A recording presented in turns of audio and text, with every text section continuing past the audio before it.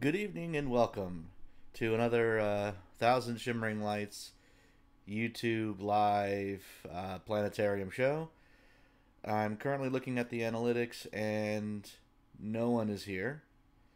So I'm talking to the future people who are going to watch this later, I guess, until some people show up. But what I will do is I will just go ahead and repost all of the things on the Facebook and uh, see if we can drum up some more people. Oh, hey Emily, welcome. Okay, we have Emily here. If you are here, definitely say hi in the chat because I think the analytics is currently saying no one's here, but there's definitely at least one person here. So that's cool. Is Matt with you? Is Matt also watching? And the girls? And I guess the girls and boys. I know you got both. All right. Well, welcome, and we will get started here in a little bit. I'm gonna try and drum up some more people, like I said, by sharing this and trying to get a little bit more. Uh, oh, he's working. Okay. Gonna try and get a few more people here. I think there's an audio delay, by the way, so if it seems like I don't respond to your chat immediately, that's partially why, and that's also because I'm juggling a couple screens. But let me get the video link here, and I'm gonna.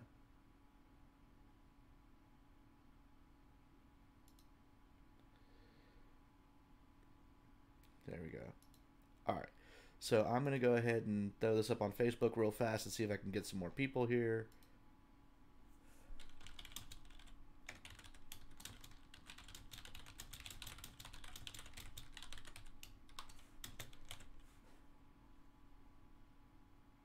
All right, there we go.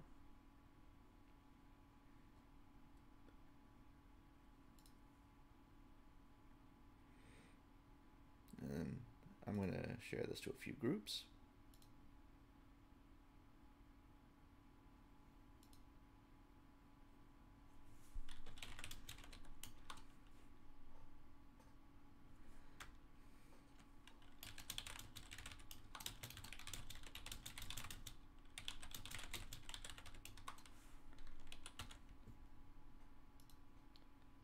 And let's see here. Cool, the kids are watching. Awesome. It says I've got three viewers now. So whoever's out there, say hi in the comments. Let me know you're here. Again, I know it looks like I'm not doing much right now. I'm just trying to get the word out real fast. See if I can drum up a few more people to show up before we get rolling with this thing. And then we'll start with a couple of quick opening announcements once there's actually some people here to hear them, and then we'll launch into it. While you do wait, though, go ahead and start thinking of if you have any questions or anything you're interested in talking about. One of the cool things about this stream is I don't plan in advance anything I'm going to talk about. I literally just let people's questions drive the discussion, and we'll hang out, we'll chat about whatever you think is cool, whatever is on your mind and you want to know about. That's the idea. Let's see here. So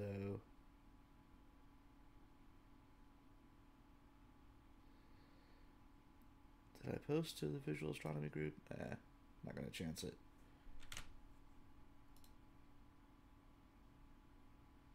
All right, there we go. Hopefully we got some people showing up soon. But for right now, for those of you guys who are here, I'm glad you're here. Welcome. So this is 1,000 Shimmering Lights. This is the only live YouTube internet planetarium show where you guys are the planetarium director, by which I mean that, like I was saying before, I don't plan any of the stuff I'm going to talk about. I do kind of do a thing where I just sort of start going a little bit and let people's questions come in, but for the most part, I prefer to let the audience drive the discussion. So definitely get in the chat, be talkative, don't be shy, um, and suggest any kind of topics or anything that you're interested in, questions, what have you, and that's going to drive things. Um, I am the And some of this stuff is also just for people who watch this later on video, so they don't have all this dead time of me waiting for people to show up, because all these episodes are recorded as well. So I am the membership director for the Northeast Florida Astronomical Society, or NEFAS for short. So if you live in the greater Jacksonville area and you are interested in astronomy, consider checking us out. We've got a Facebook page called NEFAS, so you can look us up on Facebook. We are starting to do public outreach events again, where we set up telescopes and let people look through them now that some of the COVID restrictions are lightening up. I do know that there's this new Delta strain, so we are a little bit reevaluating things as well. At present, we're still doing some of the public stuff with our members who are vaccinated, but that may change soon, because we do want to make sure we're keeping everybody safe. Obviously, if you do decide to come to any of our events, you're assuming your own personal risk in doing so. But one thing I want to mention, though, is membership, because like I mentioned, I am the membership director. So if you do live in the greater Jacksonville area and you are interested in astronomy, and you've got a telescope or what have you, and you like to hang out with other like-minded people and talk about space, hey Matt, welcome. Then consider maybe being a member of the club. Nix, welcome, Nix. So this is the NEFAS website. It's nefas.org, nefas.org. And if you are interested in becoming a member of our club, you can always go up to membership, join NEFAS, and then new or renew if you're an existing member to renew. Got some people whose dues are coming up. And there you go. And you can join the club. Membership rates, these are yearly rates. Students and seniors is $20. Individuals $40, family $50, benefactor and corporate are just two higher levels. You don't get anything special or extra. It's just ways to sponsor the club if you just feel like giving us more money. So that is that. That's my quick little announcement for membership. And yeah, we'll just get into it, I guess. So again, I'm Dave, and this is 1,000 Shimmering Lights. One other thing I want to mention, there is a club in St. Augustine as well. Welcome, Jane. Glad to see you here. There's a St. Augustine club called the Ancient City Astronomy Club, so if you live in the greater St. Augustine area, consider becoming a member of that club. I'm actually a member of both. I think they're both awesome. And if you don't live in the Jacksonville area or St. Augustine or anywhere near Florida, because I posted this to a couple of groups that aren't local, and I do hope we get a lot of people from just all over, then seriously consider checking out whoever your local astronomy club is, if you are interested in astronomy. Oh, yeah, yeah, Matt, I know, it never quite worked out. One of the advantages of doing this virtual thing is I can use a fake sky and I can time travel and I can make it work. And on that note, I'll go ahead and get started and start talking about some of the stuff in the sky tonight. Again, the purpose of this show is it's driven by viewership. So the whole idea is I don't script ahead of time what I'm going to talk about. There's no such thing as a dumb question. If there's any question or topic that occurs to you, just throw that right in the chat. Feel free to be talkative. I love the interaction. This is supposed to be very interactive. And I like knowing that you're here, so I'm not just talking at my wall. And we'll just go wherever the night takes us. We're just going to hang out for a couple hours. So to kick it off, though, while you guys think of whatever you're interested in, we're going to talk a little bit about the night sky tonight. So this is Stellarium Web, by the way. This is free software that I use. There's a web-based version and a downloadable version. They're both free. There's also an app for your phone that has a free version and like a $2 version. It's highly, highly worth it. It's just really cool software. But I've got mine set to Jacksonville. If you're not familiar with planetarium software, obviously it shows you the night sky.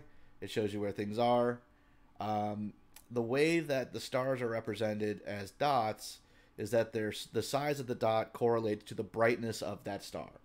So as you're looking in the software and you see that some of these dots are bigger than other dots, that's a way of representing.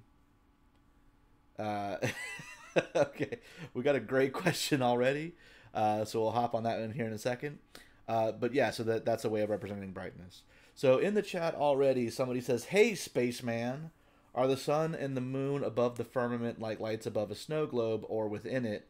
If they are within it, how come the moon sometimes goes invisible?" So that is obviously I think they're just trying to be funny, but there's no firmament. The Earth is a sphere, and the Earth orbits the sun, which is actually a star. Um, and I will bring up a visual aid to show how that works. For my visual aids, I used to just Google images, but I got a copyright strike, even though this is not monetized. It's all nonprofit and it's all educational. But, you know, what are you going to do? So now I've figured out that I can just use the Wikimedia Commons to help me out. So let's see here. What's the best image for getting across my point? We'll go with this somewhat inaccurate image, but it's an approximation. The problem is you can never get a really good solar system where the size of the orbits themselves and the objects orbiting are on the same scale because the planets become invisible. That's how vast the distances are. So any image of the solar system, any artist's impression of the solar system is always going to be distorted in some way. So to answer the question about why we don't see the sun and the moon in the sky all the time in the firmament or above the firmament is that there isn't a firmament, actually. What there is that the Earth is a sphere. The Earth orbits around an enormous ball of fusing hydrogen that we call the sun. And the moon is in orbit around the Earth. And so sometimes you don't see the moon because it's on the other side of the Earth at that particular time. And at night you don't see the sun because we've rotated around and you're pointing away from the sun, of course. And the sun is a star. So when you see the stars in the night sky, those are other suns that may well have their own planets and things as well. A couple interesting points that this does bring up, though, is for one thing, if you notice, as the moon orbits the Earth, you would expect that sometimes it's on the daytime side of the Earth, right? And we often think of the moon as a nighttime object, but actually it spends just as much time being part of the daytime sky as it does being part of the nighttime sky. Obviously, when the moon is getting sort of between us and the sun, the sun's own brightness, if the moon passes close to the sun in the sky, the sun's going to completely outshine it. So sometimes we don't see the moon for that reason. But oftentimes, if you go looking for it, you can find the moon during the day. Of course, the other thing that happens is that when the moon is on that side of the Earth, it's the back side of the moon that's illuminated, and most of the face is in darkness. So that also makes it a little bit more difficult to see during the daytime. So we tend to see daytime moons as like crescents, right? Anywhere from a crescent up to like half of a moon would be visible during the day. But larger phases, brighter moons, closer to the full, we would expect to see at night. But a really good question that I would pose to you guys, to let you think about it for a second, and then we'll come around and talk about what the actual answer is if the moon is orbiting around the sun, right?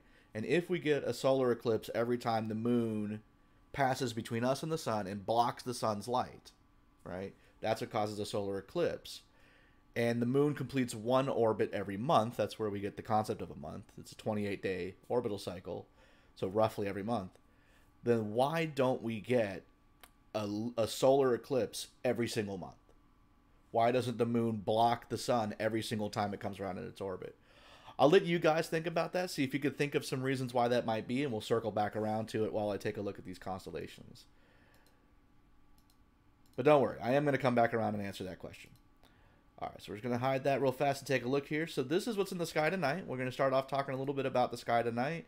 I've got mine set to Jacksonville, but this is pretty much anywhere in the northern hemisphere. So this is me looking south, and some of the most prominent constellations that you'll see in the sky right now are Scorpius and Sagittarius. I'll add the lines so that you guys can see them a little bit more clearly.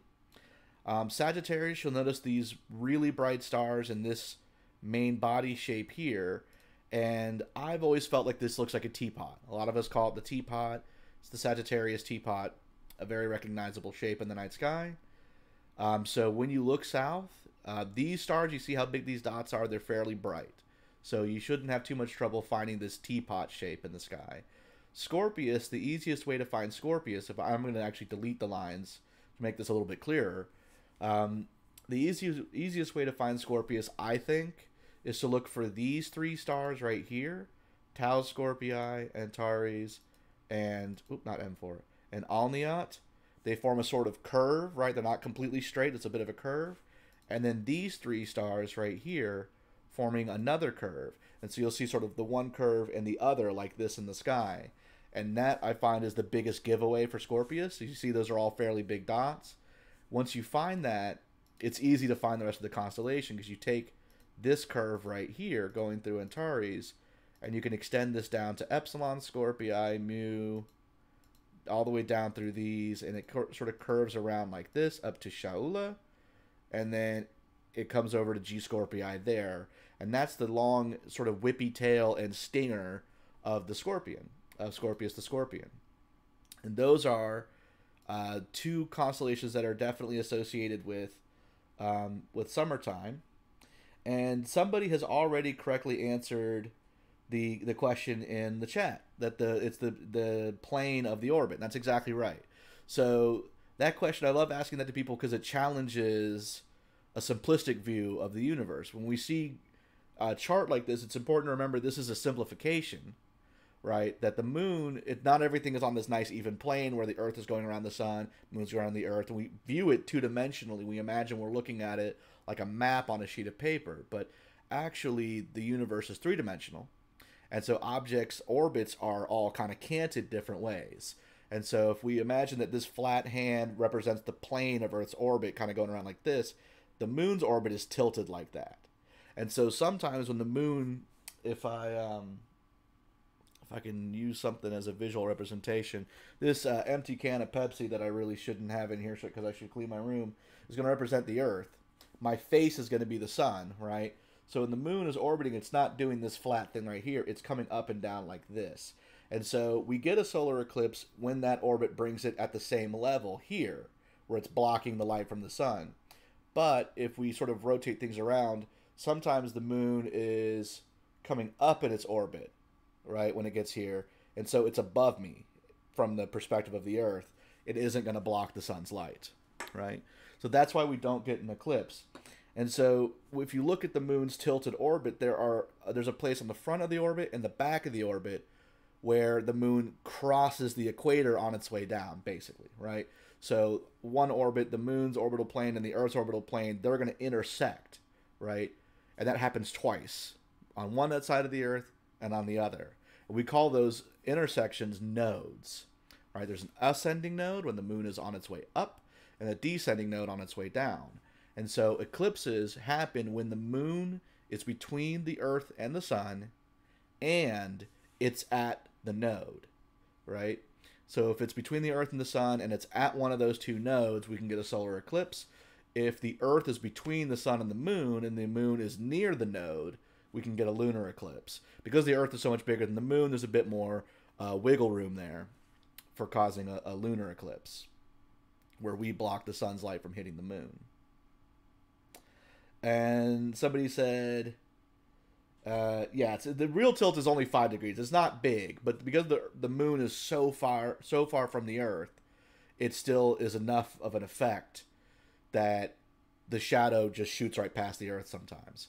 Now, Matt asked about Lagrange points. This is a really cool topic.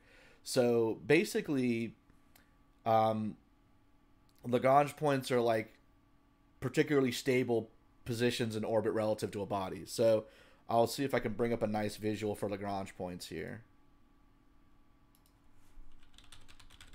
Matt with the deep cuts. Okay, so here is a diagram of Lagrange points. These are the Lagrange points for the Earth, right? So what on earth is happening in this diagram? So basically, you always feel the gravitational pull of the Earth, the moon, the sun, all the time, right? So right now, sitting in my chair, the Earth is pulling on me. It's pulling me towards the ground.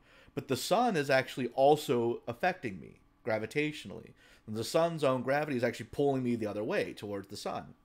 And the moon a little bit too.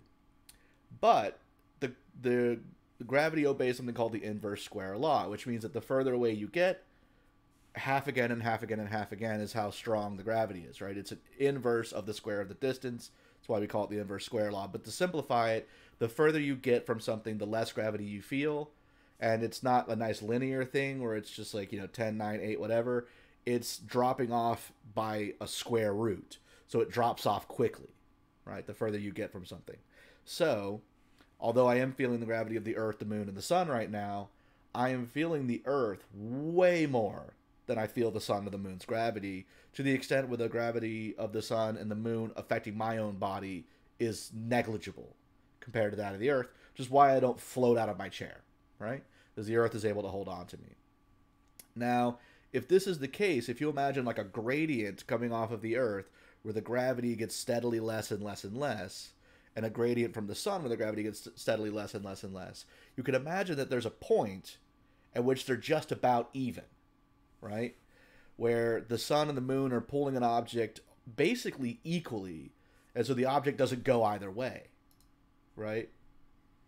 So that is what we get with a Lagrange point, right? So if I'm looking at this diagram, L1 is about that point. Now, L1 is actually going to be a lot closer to the Earth than the Sun.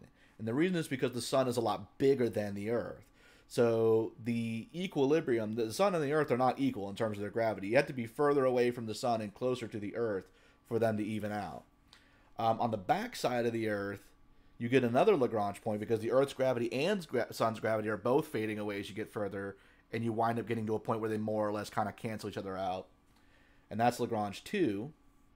And then these other Lagrange points, I'll be honest, I don't really understand them super well, but you get one sort of ahead and behind in the orbit and on the opposite side of the Sun, right? And basically what these are useful for is normally if you're going to put a satellite or something in orbit, it always has to be orbiting something, right? You can have a satellite orbit the Earth, a satellite can orbit the Sun, or whatever, but you can also just park something in a Lagrange point, and rather than orbiting in the normal sense, it just gets carried by that place of like equalized gravity, and it just kind of sits there. So we actually have, I think Lagrange 1 is where the SOHO is, the Solar and Heliospheric Observatory, which is a satellite that just watches the Sun all the time, and it just parks there at L1. It doesn't actually orbit the Sun, I think. I want to say that's where the SOHO is. I think we have a couple things out there, but that's a Lagrange point. They're really cool. They're kind of hard to explain, as you've probably noticed. And they are sort of an exception to the general idea that you can... oh, okay, there we go. Matt mentioned it's the centripetal force balancing gravity. Yeah, so that, I think, is what accounts for the L4 and L5. But that's another very cool topic. Sputnik Hubble says, I'm here. Hey, Sputnik Hubble, welcome. All right, I think I'll minimize this real fast and get back to talking a little bit about what's in the sky tonight. One thing I definitely want to mention that's in the sky is that we have Jupiter and Saturn. And Jupiter is actually, I think it hits opposition tonight, or it hit opposition last night. Basically opposition, if I were to bring back up that solar system diagram, if you imagine there's like the Sun, right? And then this bottle of paint is the Earth, right? And we're all kind of orbiting around, and we're sort of all over the place in the solar system. Opposition is when we end up exactly opposite, right? So that means that we've got the Sun on the daytime side, and then at midnight straight up, you would see a planet because it's on the exact opposite, right? It's where we catch up to it, or it catches up to us in the orbit, so that's the best time to view that planet. Obviously, it's something that happens with outer planets. So Jupiter is it's either hitting opposition tonight or it hit it last night. So great time to view Jupiter because that's the closest we can get to it, right? Saturn, I think, is going to hit opposition in September, I want to say. But that's really cool, so you can definitely observe those tonight. That's worth checking out. One really cool thing that's going to happen tonight, and I'm going to use the time travel capacity of this software to show you. If I jump ahead a few hours...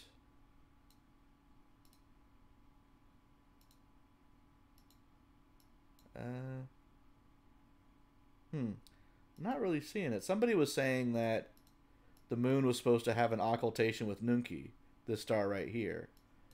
But I'm not seeing it happen in the software. Maybe it was a different star? Let me double check. 'Cause somebody posted this on Facebook, and I thought it was kind of cool. Matt's got to go. Okay, well, it's cool seeing you again. Definitely. We're going to be here for 2 hours. Feel free to hop back on or watch it later or what have you. Let me see if I can find out more about that opposition. Or maybe it was last night and I missed it. Let's see here.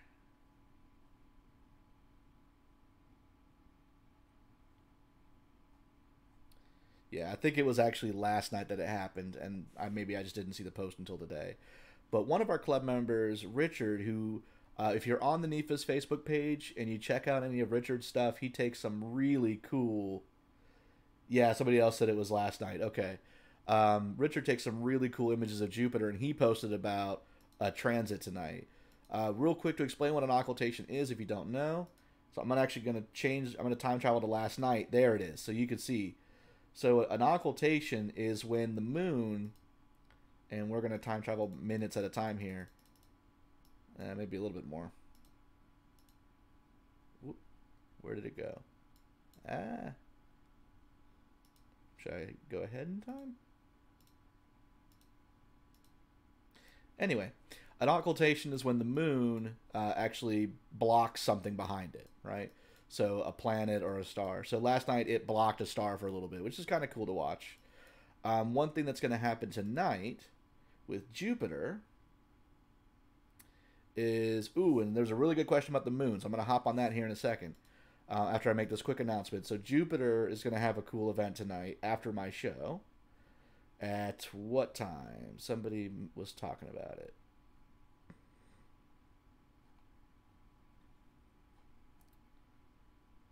Here we go. A transit of Io across Jupiter. So Jupiter has 4 moons that are easily observed from Earth through a telescope.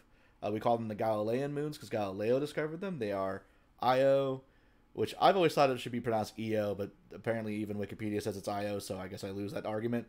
But Io, Europa, Ganymede, and Callisto. And one of them, Io, is going to pass in front of Jupiter's disk tonight. So that would be a cool thing to check out. We call that a transit. And you can see the little dot go across. So somebody asked, is the moon always the same distance from the Earth? And that is a really cool question, which has a really cool answer. And Nix is already kind of hopping on it. Nix, you got to let me answer some of these, man. This is my show. I'm just kidding, man. It's cool that you guys are hopping on these. But yeah. So this is something we call apogee and perigee. So orbits are not actually circular, right? So we represent orbits sometimes when we draw our little cartoon picture of the solar system when we're in class, back in middle school, as these like concentric circles. But actually, orbits are not circles. They're what are called ellipses, meaning that they're slightly oval shaped, essentially, right? And that was actually discovered way back in the Middle Ages by Johannes Kepler. It's one of Kepler's laws of planetary motion, is that planets move in ellipses, and we now know that it's not just planets, but any object orbiting another object is going to do so. Real fast, YouTube is telling me that we're not getting a smooth stream. You guys let me know if that's the case. If you're not getting good audio or video quality, let me know in the chat. I'll maybe try and see if I can close some background stuff or get my roommate to stop using bandwidth or something. But otherwise, I'm just going to keep going. So yeah, it's slightly elliptical, right? Which means that there's a point in the orbit where the object gets the closest it's going to get to the thing it's orbiting, and then a point where it gets a little bit further away, right? So the moon has... Oh, okay, got you. So that's Sarah and Katie there talking. Hey, how's it going, guys? I haven't seen you in forever. So... Excellent. You guys are getting good video quality. I love it. Tell your friends, man. Let's get more people on this. Have a real hangout. So we call that apogee and perigee. And so the moon does get a little bit closer in its orbit, a little bit further in its orbit sometimes. The term supermoon is one of those big hype things. I'm not a big hype person. I'm glad that people get excited about space, and that's cool. And if people get excited about the moon, I'm happy. But I feel like sometimes we do a bit of a disservice when the news will like latch onto stuff and hype it, and I feel like the moon gets hyped more than anything else, right? And so you get this term supermoon, and what a supermoon is it's when we have a full moon and the moon happens to be at perigee, so it happens to be the closest point in its orbit. Because the moon does move a little bit closer and a little bit further away, its apparent size in the sky will fluctuate slightly. Sometimes the moon is slightly bigger, appears slightly bigger because it's a little bit closer than at other times. But the difference is like 1/16th of the radius. So it's really, really imperceptibly tiny in terms of the difference. So you'll sometimes hear people say, "Oh, we're going to have a supermoon tonight. Get out and look." And it just looks like a normal full moon, right? It's a tiny bit bigger, but nothing you could really tell, right? But what's interesting is Mars actually has a fairly eccentric orbit, meaning it's more ovally, right? It's less circular than a lot of the other planets, right? So most of the planet's orbits are not perfect circles, but they're close. But Mars's orbit is a little bit wacky. So Mars really does get noticeably closer to us sometimes than other times. And so about every 15 to 20 years, we get a period where we reach opposition with Mars, we catch up to it in the orbit, and Mars happens to be at its closest point to the sun and therefore us, because we're closer to the sun. And so we get a really nice view of Mars. We had one of those a couple of years ago. With my 10-inch telescope, I was actually able to sketch surface details of Mars because I was able to blow it up and view it nice and big in the telescope, where normally it's just kind of an orange dot, right? So it was really cool, actually. It was some of the best views of Mars I've ever seen in my life. 20 years from now, we'll have another opportunity. So look out for that. I mentioned before with the moon, I used the terms apogee and perigee. That G comes from geo, meaning Earth. So when Mars does it, we use the terms aphelion and perihelion. Helio meaning sun, right? So while the super moon is not that impressive, it is a little surprising that we don't hear people go on more about a super Mars. Although actually, no, we do, because every year it feels like we have to debunk Facebook memes that are like, Mars is going to be bigger than the moon, and it's like, no, it's not. Not even a little bit, right? First of all, that's from 3 years ago when we had an aphelion, and secondly, no. If Mars looked bigger than the moon in the sky, we'd be doomed, right? That would be bad news. And that's what I mean with when it comes to hype. I think it's cool to get people excited about space, but sometimes false stuff gets spread, right? And people get excited about things that aren't really going to happen. Mike, one of our club members, Mike, who's also in that St. Augustine club I mentioned, says he got Deimos at the last opposition in his 10-inch. Not sure even the 16 would be enough next time. Yeah, that again. So Deimos is one of Mars's moons. Mars's moons are pathetic. They're like deep space potatoes. They're not impressive by any stretch. So to be able to see one of Mars's moons through an amateur 10-inch telescope from Earth, that says something about how impressive that opposition was a few years ago. It was something else. Actually, I can show you if you guys want to see. I'll show you the sketch I made of Mars. Let me get it ready for you here real fast.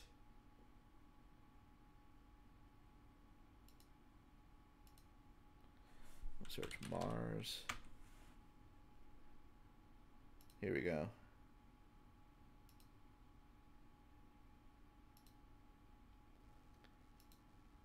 And ooh, really tiny. There we go. So this is actually the image this is the sketch I made. Now, mind you, it wasn't this big in my telescope. It was small in the telescope, and there was a lot of empty space. I used the circle to represent the planet, not the view from the telescope in this particular case. But yeah, I was able to see, and I later was able to identify these features. Syrtis Major, Syrtis Minor, Eridania, Mare Australe, Elysium.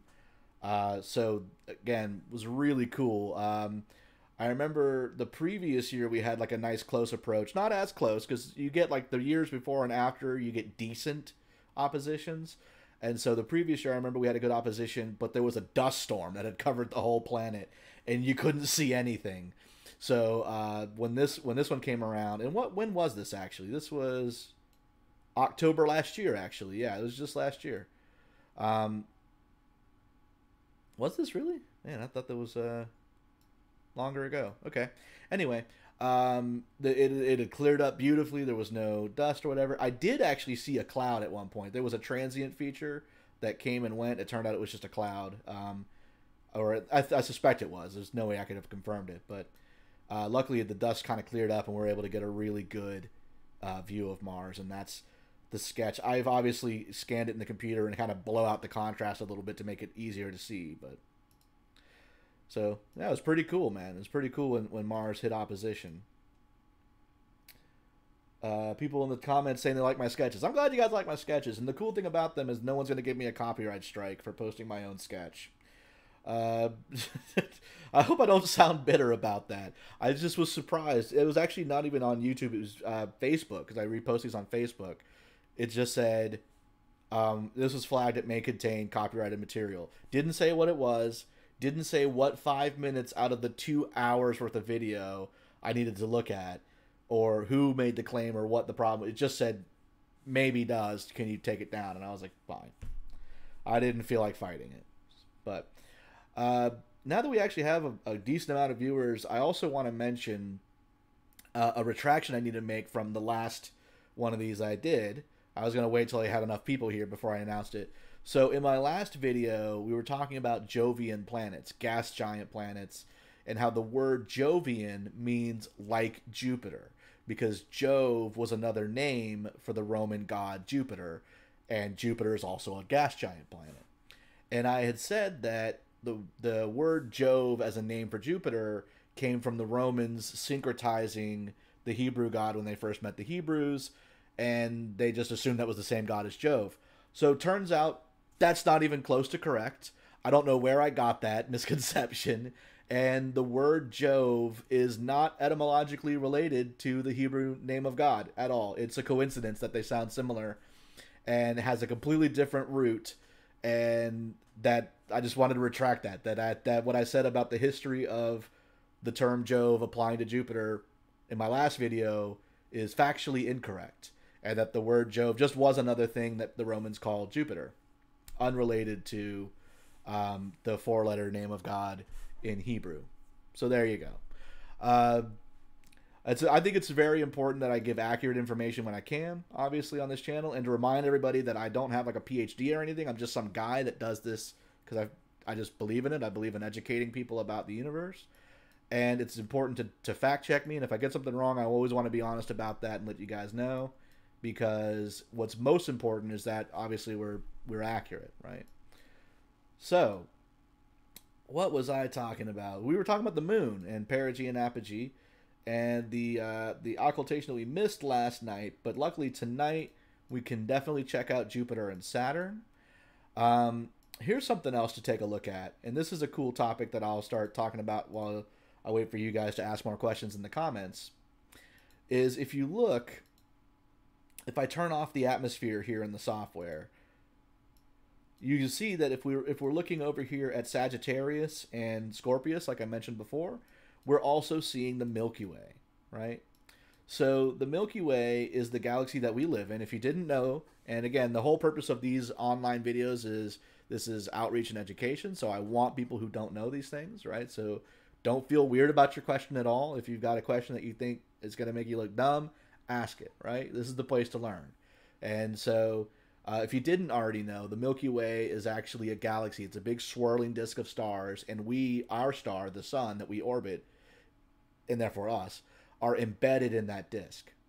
And so when we look through that disk that we live in, from our perspective on the Earth, it looks like a big streak across the sky. But if you were to be able to escape the galaxy and look down on it, it would look like a flat disk. And that's what you actually see. So if you get out somewhere nice and dark and you see this bright area, this bright streak across the sky, that's actually the Milky Way. I took a friend out with me one time to a nice dark location, and we were checking some stuff out. I was showing him some planets and things. And he basically asked, he said, Dave, I feel like it's kind of a dumb question, but I said, there's no such thing as a dumb question. What's the question? And he said, what is the Milky Way made out of? Because I've seen it and I've heard people say Milky Way, and I've always been like too afraid to ask, like, what are we actually seeing? I don't want to look dumb. No need to be afraid. The answer is stars. That bright streak you're seeing is actually, if you could zoom in on it, just thousands and thousands and thousands of stars, right? Hence the name of this channel, A Thousand Shimmering Lights. That's what the Milky Way is. And so, like I mentioned before, stars are just other suns, right? They're other suns in the universe, uh, in our galaxy, and that's what you're seeing when you're looking at the Milky Way. All this bright glowiness is just more stars than you can count. The individual stars that you see are much closer, so you're able to pick them out individually, and then the Milky Way, you're looking through so many stars they just kind of blur together in a big bright streak. If you really like looking at the Milky Way and you just want to get out and check it out, first of all, I always encourage you to get out somewhere dark and check it out. But now is a great time. Now is a really great time to observe the Milky Way. As you notice here in the software, it looks really wide and bright over here near Sagittarius and Scorpius. If I move over and we start to move to the other side of the sky, this is a lot dimmer, right? And that's not an accident, right? The summer is the best time to view the Milky Way. It's going to be the biggest and brightest and most beautiful you've ever seen it. And that's because we get a different view, a different perspective on the Milky Way throughout the year as we orbit around it. So I'm going to try and pull up another image for you guys. And I'm not going to, this is not going to be the Milky Way. I'm just going to use a Milky Way lookalike. Another galaxy that is similar enough to the Milky Way that it'll serve as a stand-in for the Milky Way. And I'll bring it up for you guys here. And again, don't be shy. Throw some questions down in the comments. If you guys aren't asking questions, I'm having to make up stuff to talk about. And I much prefer to talk about the things that you're interested in. But by all means, if you're enjoying this discussion of the Milky Way, hang out and enjoy it. And then feel free to throw some questions in there. And then when I'm done talking about the Milky Way, I'll grab them. Yeah, I don't know how to do that. How to add your own background to Stellarium? That's a good question. I would check out Stellarium help, but I don't know how to do that. The web-based version has like a default sort of generic skyline, but yeah, that would be cool to make it look like your own background, right? I gotta be honest, man. I love the Stellarium software. There's been times where I've just really wanted to get out and observe and couldn't, and I like virtually observed just by using Stellarium, just pulling stuff up and farting around, man. It's because I couldn't take out my actual telescope. So this here, and I'm going to blow it up nice and big, this is Messier 83. It's also called the Southern Pinwheel Galaxy. Because there's a bigger galaxy called M33, it's much closer, which is also called the Pinwheel Galaxy.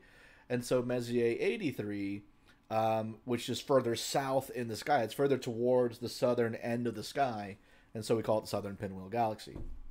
It is a barred spiral galaxy, meaning that, first of all, galaxy means that it's an enormous collection of stars. Galaxies are billions of stars, with a B.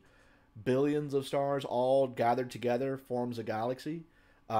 Many of the other objects we talk about in astronomy, planets, nebulae, star clusters, these things live in galaxies. Galaxies are one of the biggest things in the universe. The only thing bigger structure-wise is that you'll get these big chains of galaxies, but galaxies are the biggest things, basically. And they're just big swirling balls of stars. Spiral galaxies have these cool spiral arm patterns. There are also elliptical galaxies, which are just big swarms, big balls of stars. And then a barred spiral, this is an interesting thing. A lot of galaxies will have what's called a bar, where you see there's like a line of stars in the middle. So the spiral doesn't just spiral out immediately, but it actually shoots out and then spirals. That's actually really common. There's a lot of galaxies that have that, and ours is no exception. The Milky Way actually has a bar as well. So it's like a barred spiral. So we have this big bar in the middle, and then the spiral arms come off here and here. Now, in the middle of the galaxy, there's a dense core of a ton of stars, just absolutely dense with stars. And then the density kind of drops off towards the outer edges, with the arms being more dense than the gaps in between them, where there are fewer stars. Now, our sun, if we imagine that this is not M83, but we're looking at the Milky Way, we don't live here in the middle, right? This bright orange one that you see here is too bright and orange to be the sun, but I'm going to use it as a stand-in for the sun to make it easy to see. That's kind of like where we live in the Milky Way, right? So we're just on the inside of a spiral arm. They actually, we astronomers have been able to chart out a lot of these arms and give them names. So we live on the Orion spur of the Perseus arm, if you're curious. So the big spiral arm is named the Perseus arm, and then there's like a little bit that kind of breaks off a little bit, and we live there. Which means that there's a big gap, and then there's this one, which in our galaxy, this is analogous to the Sagittarius arm, right? And of course, you're going to kind of get a feeling for why we call it that, because if I remove this and we're looking at Sagittarius here in the sky, we're looking towards that arm, right? This is the Sagittarius arm that we're seeing. Hence, we name it that, because it's in the direction of Sagittarius, right? Astronomers are not always creative with what we name things. But anyways, that's kind of where we live. Now, if you imagine that you see my mouse pointer here, and it's got that little lollipop shape because it's the magnifying glass, but just picture that white circle there is the Earth, right? I'm going to try and keep it steady. So the Earth orbits around the sun, right? So we're following that white ball around the sun like this. And it happens to be that our orbital plane is tilted. So this is the galaxy. Here's our orbit. It's not completely dead on. Again, remember, these things are actually three-dimensional, but it's not that far off from the galactic plane. So our orbit will take us around the sun. And so when we're over here, right, we don't look in the direction of the sun. Nighttime is whatever way is away from the sun. So when we're on this side of the sun, our nighttime sky, we look across the gap at this and the core and everything else. All of this together from our perspective. We're looking through the thickness of the whole galaxy, the core, everything, when we look in that direction. Right? When we orbit around the Earth, the sun, and we come into this side, instead of looking at that, because the sun is now in the way, we're looking outward through the Perseus arm, and then on into deep space, right? And so, for this reason, we get different views of the Milky Way at different times of the year. And it just happens to be that the northern hemisphere of the Earth is experiencing winter when we're on this side, looking out through the Perseus arm, and we're experiencing summer when we're looking this direction in through the Sagittarius arm. And so spring would be sort of over here-ish, and so we're still getting a good view, or fall, I mean to say, fall would be like over here-ish, and we're still getting a decent view of that. And then as we move into winter, we're going to be moving into a position where we won't get as good a view of the Milky Way galaxy. And so that's why if you want to get out somewhere and just appreciate the awe and beauty of the Milky Way, the summertime is a really good time to do that. And if you look again here in the software, you can even see where it gets wide at a certain point. And that's the actual bulge. That's that core in the middle of the galaxy. So it's really cool.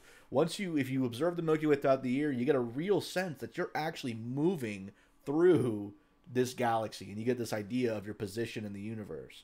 It's been a second since I've checked on our chat, so let me take a quick look here. Let's see here. Actually, a couple of really cool questions.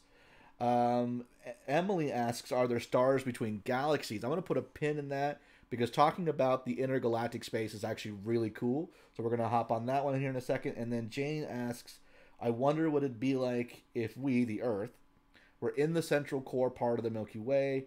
Would we be closer to other stars all swirling into a black hole? Yeah, so as Jane points out, there is a supermassive black hole in the very middle. We actually call that supermassive black hole Sagittarius A star, because if we look at Sagittarius, it lives about here, right? So it's considered to be in the area of the sky that we identify with the constellation Sagittarius. So we call it Sagittarius A star. In fact, I can actually look it up real fast. Sagittarius. Oh, goodness, do I even know how to spell Sagittarius? Let me get the constellation name. 1G, 2 T's. Okay, Sagittarius A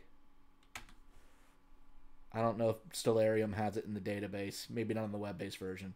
I was hoping it would point out where the Sagittarius A star supermassive black hole is. But yeah, there is a supermassive black hole there.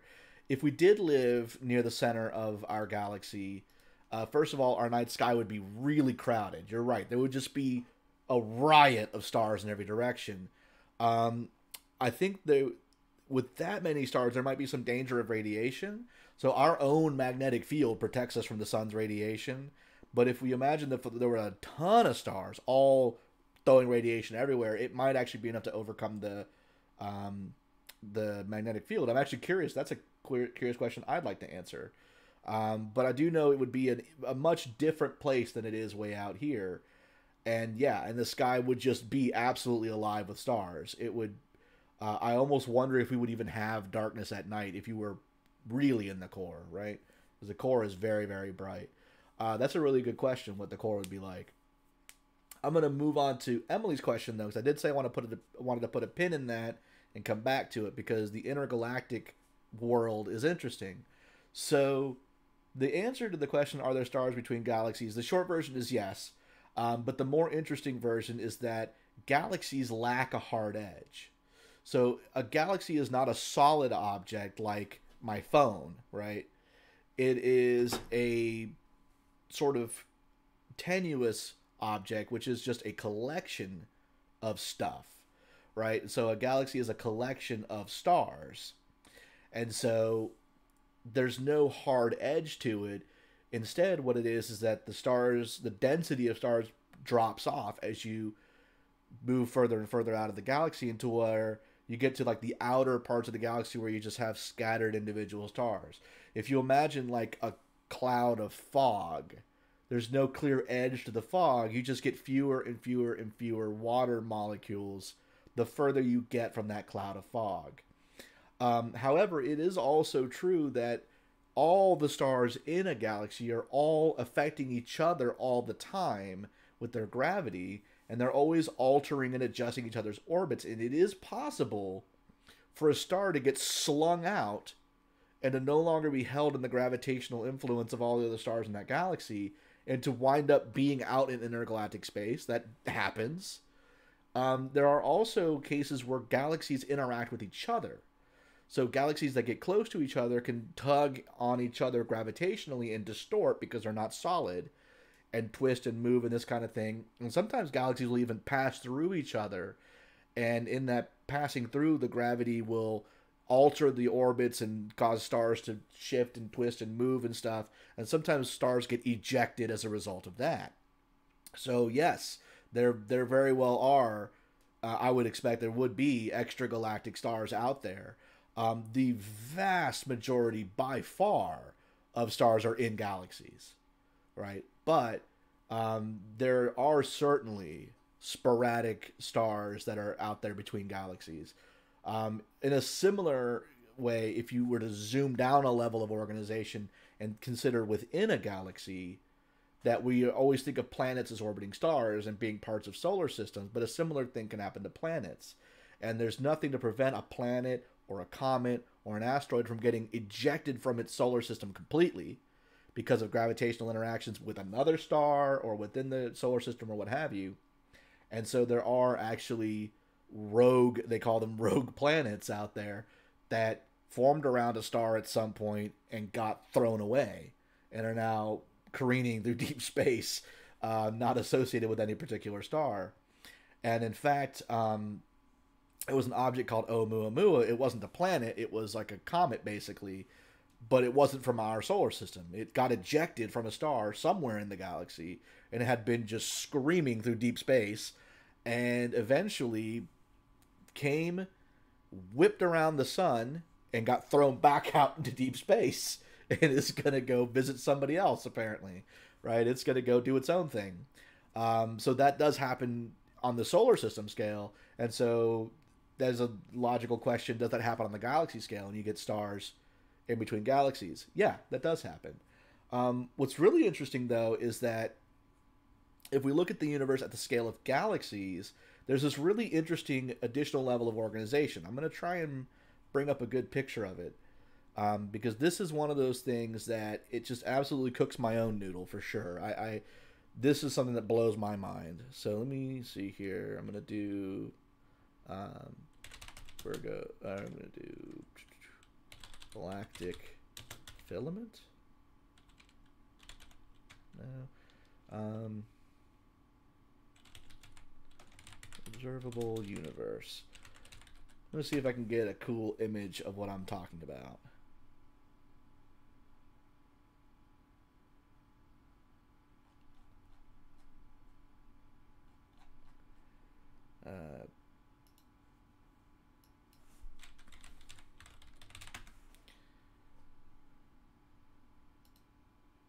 Okay, so this is a bit of an artist's impression of how it works, but I'm going to show it to you.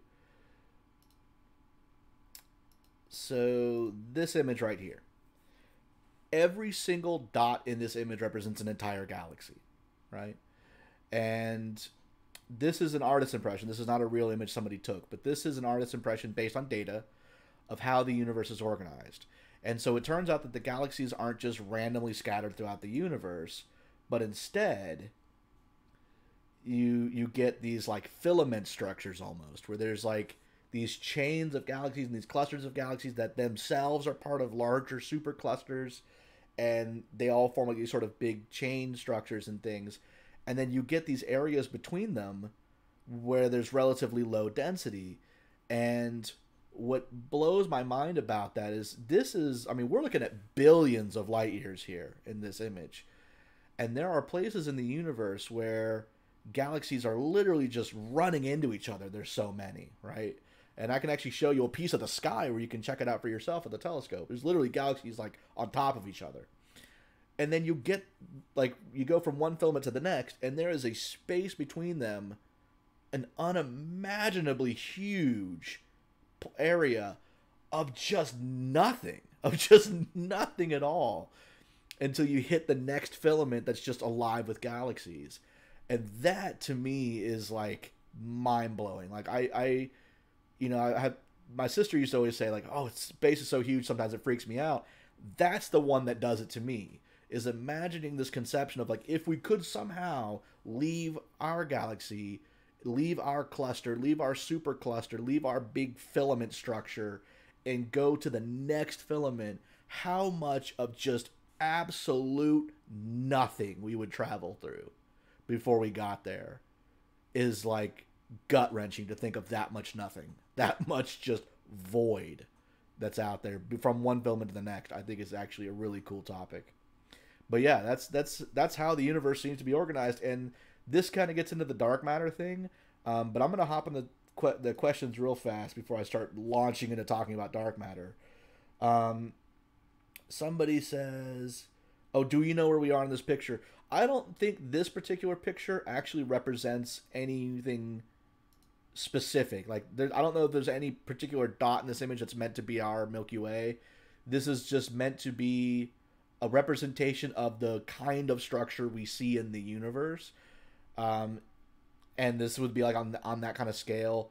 But I don't think it's like, I don't think these filaments in this artist's impression correlate to real filaments in real life necessarily on like a one-to-one basis. So I'm not sure where we are in this image, or if we are in this image. But that's a good question. And then somebody said, are there places where it is so far from anything that you wouldn't be able to see any stars? So that's a really good question. Presently, the answer seems to be no. And the real question is that when we're talking about being able to see stars, we're really asking a question about time. Because what keeps us from being able to see, say, the next galaxy over there is just the amount of time it's going to take for that light to get to us, right? So light travels at 186,300 miles a second, or 300,000 kilometers a second, and it takes a certain amount of time to get to us, right? That's why we measure light year. A light year is just the distance that light goes in 1 year, right? That's a light year. And so if you say the Andromeda galaxy is 2.5 million light years away, so that means that the light from the Andromeda galaxy took 2.5 million years to get to us. In order to get so far away that you wouldn't see any stars in the sky, then you would have to get further away from any stars in light years than the age of the universe in actual years. So, the universe is 13.5 billion years old. So, the answer to your question, basically, we could take your question, we could reword it and say, is it possible to find a place in the universe where you are more than 13.5 billion light years from any stars?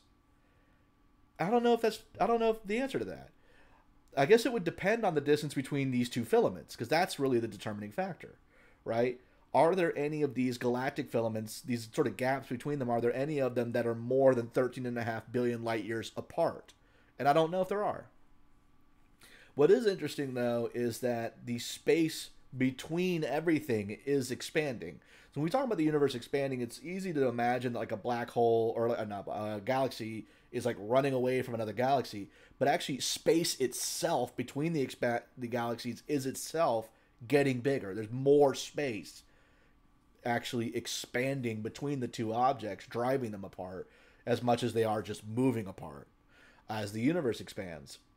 And so as the universe keeps expanding, we now know from looking at old light from distant objects and then the stuff closer to us and looking at the trends that the universe is actually expanding at an accelerating rate. And although matter, objects can't move faster than the speed of light, the fabric of the universe doesn't have that limitation. So it could get to the point one day where space itself is expanding faster than light moves, so that the light from a star is coming towards us, but the space between us and that star is expanding quicker than the light can get through it to get to us. And so you would eventually get a point where the universe is expanding so rapidly that light can't get to anything from anything else. It's expanding faster than the light can move between the stars, and so the sky would go dark because you wouldn't be able to see any distant starlight because the space between you and those things is expanding too quickly. Galaxies, of course, flying apart by this point because the stars aren't staying together and all that. So there is a hypothetical future in which it would get to the point where we wouldn't be able to tell that there's anything else in the universe. And it's fortunate that we live now when we still can. It's going to be amazing to see pictures in deep space from James Webb Space Telescope. Yeah, I am really excited about the James Webb Space Telescope. I can't wait to see some of that stuff. We've been waiting for a while on the James Webb. But, you know, the Hubble's been out there working real hard for a long time, and I'm ready to have a new cool telescope, right? I told you I would show you a place where you could find galaxies practically on top of each other. So let me get back to the Stellarium real fast. I'm loving these questions, by the way. Excellent questions in the chat discussion. This is the kind of thing I like to see. Don't be shy about asking whatever questions occur to you. In fact, I'm actually going to say real fast, when we do our in-person stuff and I do my laser pointer thing and I do these talks, I'm always excited when we have children at our events, because children don't have whatever that thing is in the adult brain that says, don't ask that question, you're going to look foolish, and makes us too scared to learn. Children don't have that. And children ask questions I would never think to ask. And those are sometimes the coolest questions that have the coolest answers. So I know we have a couple of young people in our chat tonight, and maybe that's part of the reason why we're getting some really cool questions. But definitely keep that going. And for the adults in the audience, be like a child. If you have some question that you feel weird asking, or you feel dumb, you don't want to look dumb, now's the time to look dumb. Ask those questions, because those are always, I guarantee you, the dumb questions are always the best questions. They really do lead to some really cool discussion. You saw how cool the question about are there stars outside a galaxy, you saw how cool that got, right? Any question, not that it's a dumb question, don't misunderstand me, but I'm just saying, you see how these off-the-wall kinds of questions are the really interesting things. So, right, I was talking about galaxies. So, if we move over and we look over in this direction, and actually now's not the right time of year. I'm going to time travel in my software. We're going to go back to June, right? So June is what I like to call galaxy season. So during the right time of the year, when we see the constellations Leo and Virgo, there's this star right here called Vendemiatrix, and then there's this star right here called the Nebula. Between these two is a piece of sky we call the Virgo cluster. Those of us in the astronomy club like to call it the Virgo clutter because it is just cluttered with stars, or with galaxies, I should say. Excuse me. So all these stars you're seeing, by the way, those are in our own galaxy, but we can look past them because we can see through the empty space between them, right? So if I zoom in here, Stellarium uses like a little oval shape to represent a galaxy. Not this one. This is highlighting an object. But if I zoom in, you see galaxy, galaxy, boom, boom, boom, boom, boom. Here's some galaxies. All these little things with the little blue circles around them. These are all galaxies. So if we're going from Vendemiatrix, and if I zoom in, it just keeps adding them in the software, right? Like the software, the more I zoom in, the more it just reveals more of them. So you got a couple there, galaxy. Here's a bunch of galaxies. This piece of sky right here is absolutely stupid with galaxies. Here's more. There's little tiny guys. And you see there's some that aren't even marked. You see how next to M86 there's like this little line? Okay, if I zoom in, oh look, there's even more, right? There's just so many galaxies in this patch of the universe, man. Just all over the place. What is going on? Why do we have... Oh yeah, the big circle is telling me where Markarian's chain is. Markarian's chain is what we call this chain of galaxies. Even in an amateur scope, you can see these. In fact, I can show you again. If you guys really like my sketches, I'll show you my sketch of Markarian's chain, in which I sketched it and later counted. There was, I think it was like 11 galaxies all in one view together, right?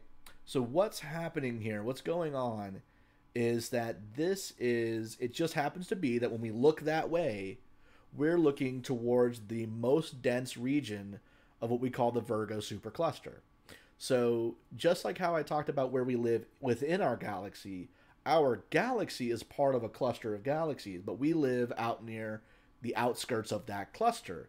We actually live in a surprisingly low density region in terms of galactic density, in terms of how many galaxies there are kind of all on top of each other. We gotta live sort of in the boonies when it comes to galaxies.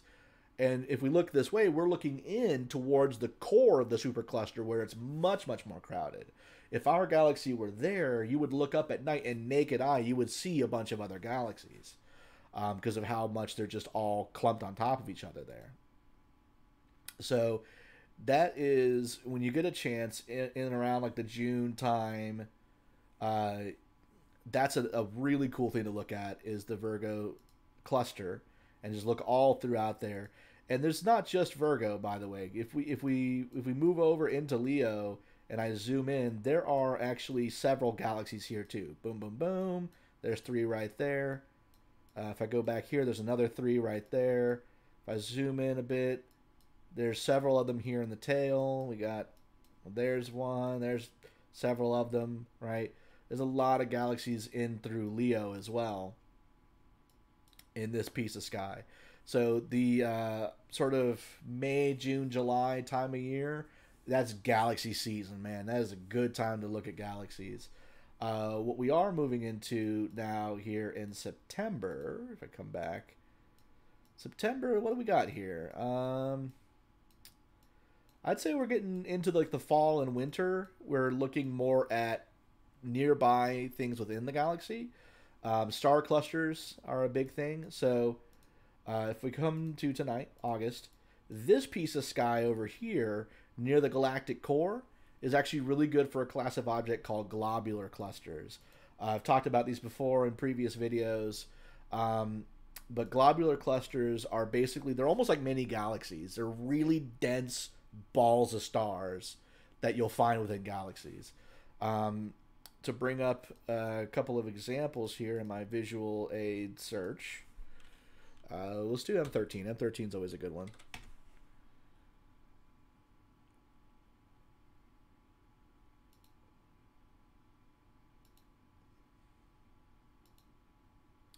Right, so Messier 13 right here, that's a globular cluster. So all those little specks, those are all stars. This one's in the constellation Hercules.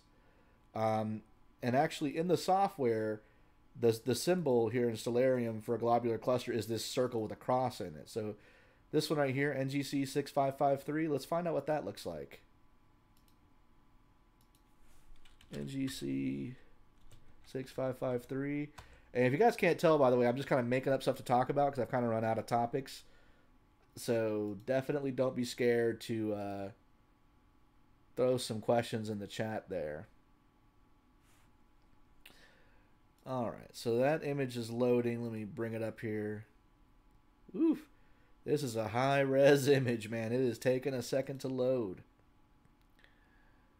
I'm gonna let that load here for us, but I don't feel like waiting on it. Anyway, it was a ball of stars. It's another globular cluster, 6553.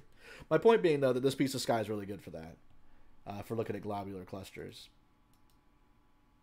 Now, here's another question I'm going to pose to you guys in the chat, and then we're going to circle back around to it, kind of like I did with the moon. Can anyone tell me how globular clusters form? How a globular cluster actually forms? Looks like Emily's heading out. Cool, yeah, I'm going to do this. Quick announcement to everybody.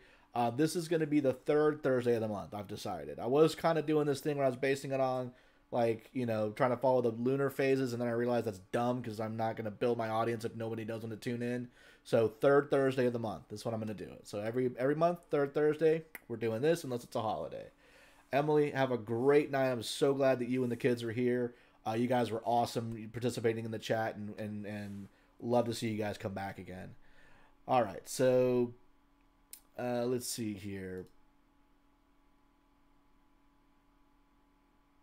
All right, so somebody's messaging me on Facebook. I'm just gonna say thanks real fast. Okay. All right, so yeah, so gosh, what do you guys want to talk about, man? We talked about globular clusters. We talked about galaxies. We can talk about all kinds of cool stuff, man. Let me just take a breath and look at the live chat here.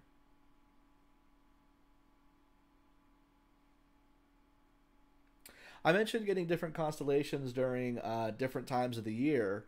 I will quickly say that that is related to what I was talking about before.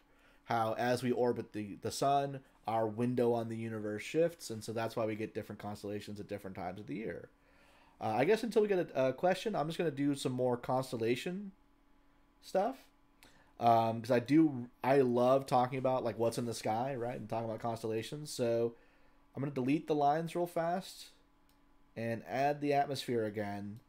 So these are like the worst possible observing conditions. And we're going to talk about what you can still manage to see even if you live in a light polluted area like Jacksonville, or a more suburban area like Orange Park or Middleburg, or some other place if you're tuning in from one of the other Facebook pages that's not in Jacksonville.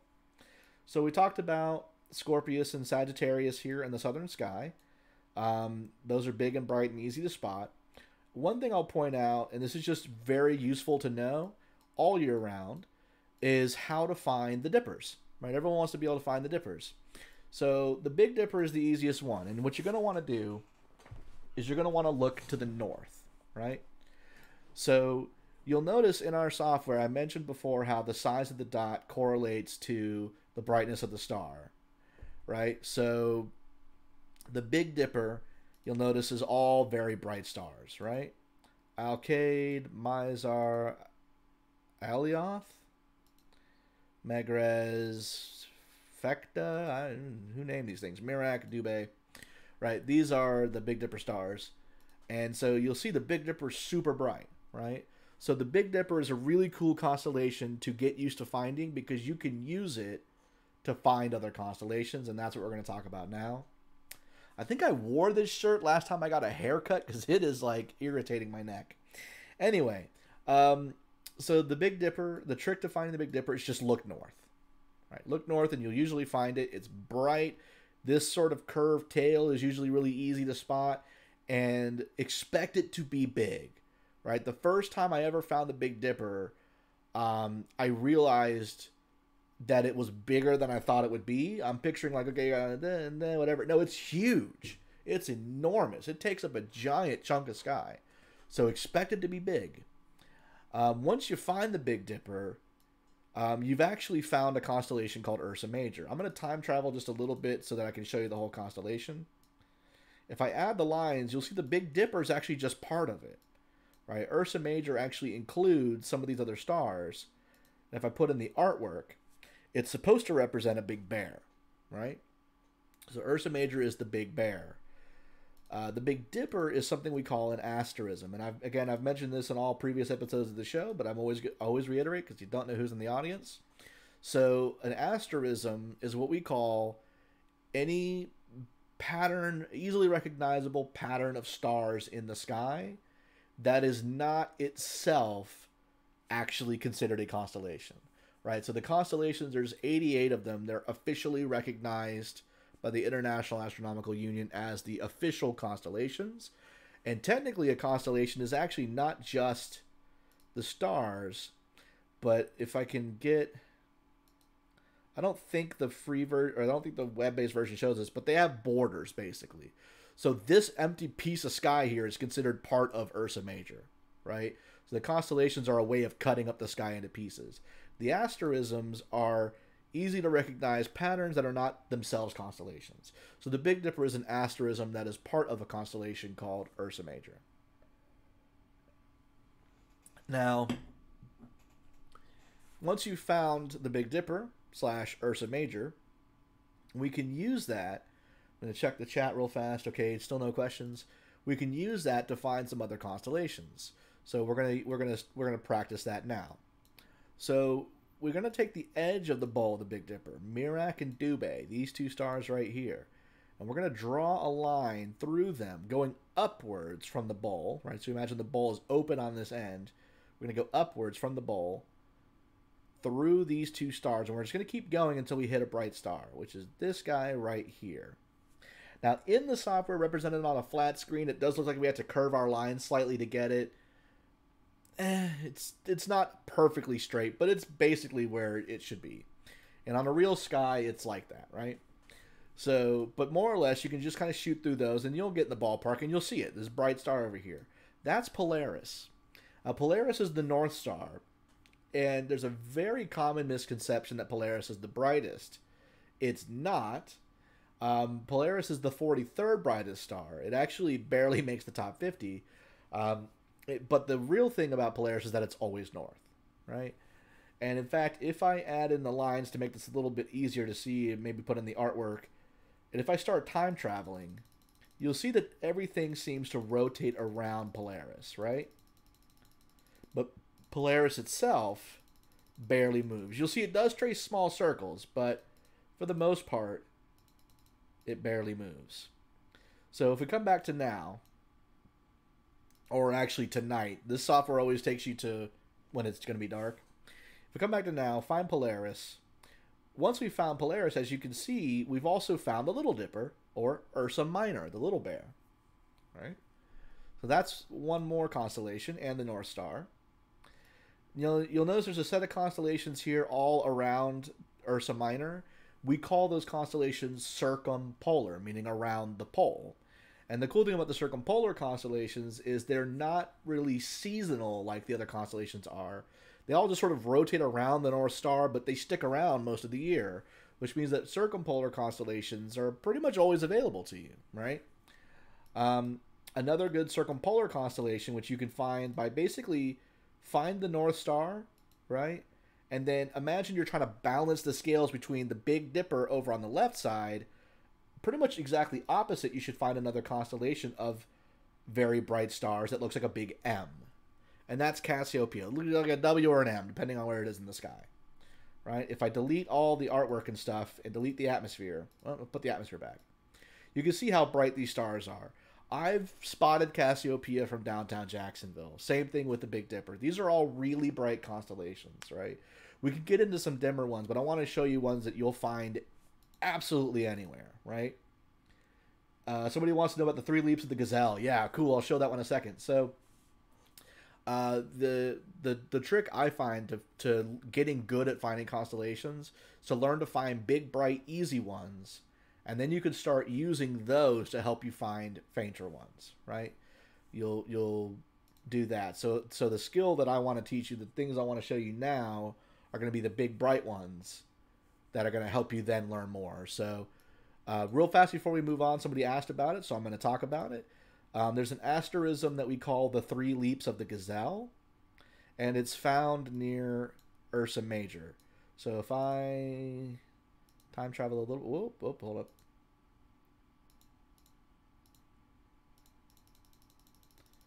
Oh my goodness, I completely lost my constellations here. Let me get it back. Okay, here we go. So, if you find the Big Dipper, there are 3 pairs of stars. 1, 2. 1, 2. 1, 2. And we call those the 3 leaps of the gazelle. So if you imagine like a grassy field right here, and a gazelle is running from a lion, it jumps, jumps again, jumps again. Dennis, one of our club members named Dennis, pointed that out to me. I had never heard of the 3 leaps of the gazelle, and now I like showing it to other people. So you see the gazelle with boing, boing, boing. He jumps 3 times, right? So that's a cool asterism to look out for. So when we come over here, I'm going to time travel this back to roughly now again. So we find the Cassiopeia, right? So again, we find the Big Dipper. We trace the edge of the Big Dipper to find Polaris. And then we go basically directly opposite and find the big glowing M in the sky, and that is Cassiopeia. Now, Cassiopeia is a really cool constellation to know how to find because it helps you find the Andromeda Galaxy. Right? So if you see how there's a tall part of the M, and then there's like a stretched out part of the M? The tall part of the M, it actually points, if we shoot through it like an arrow through a bowl, points at this reddish star here called Merak. And then we can jump 1 star, 2 stars over here. And if I zoom in a little bit, you see boom, boom, boom. And then near that, Andromeda Galaxy, right? So Cassiopeia is a really cool one to know how to find because it helps us find the Andromeda Galaxy. It also helps us find something called the double cluster, but I'm going to put a pin in that for a second because I want to show you some more circumpolar constellations. Right? We found the Big Dipper. We found the Little Dipper over here. We found Cassiopeia. Right? We can throw the lines back in there. Draco, I'll be honest, is hard. It's a hard one to find. Camelopardalis is a hard one to say, and it's a hard one to find. It's supposed to represent a camel leopard, which is an old-timey word for a giraffe. But some other cool constellations we can find once we found the Big Dipper. We can trace along the curve of the tail of the Big Dipper, the handle, and we can follow this arc over to this bright star called Arcturus. And so the saying is we arc to Arcturus, right? Again, feel free to hop in with questions in the chat about anything you guys are interested in while I'm talking about this. Once we find Arcturus, we have found this big sort of tie shape. I feel like it's a necktie. It looks like a necktie to me, right? You got the thing here and then the necktie coming down. Or if you want to imagine, it's like one of those, like an ictus fish, like people put on their car, right? Like you can sort of picture the big fish and it kind of crosses there. What this is Bootes, the herdsman. It's supposed to represent a shepherd. Once you've arced to Arcturus, we're going to time travel a little bit just to make this a little easier to find here. Oh boy, I threw everything off. Where did everything go? I time traveled the wrong direction. Here we go. All right. Once you arc to Arcturus, you can keep going and spike onto Spica. Right? Arc to Arcturus, and then spike to Spica. And we have now found the constellation Virgo. Right? Virgo is a little bit faint. It's not as easy to find. Spica's obvious, and so is Porrima. But then we have these sort of faint guys here and here, and then it all kind of dwindles off into kind of obscurity. But that's how you find Virgo. So now we've found another constellation. But there's still more we can do, right? The Big Dipper has more to show us, because if I time travel some more, right? Here I have my Big Dipper. I'm going to imagine that I scooped a bunch of water in the Big Dipper, but there's a hole in my dipper, right? There's a hole in the bottom. that water is going to drain out.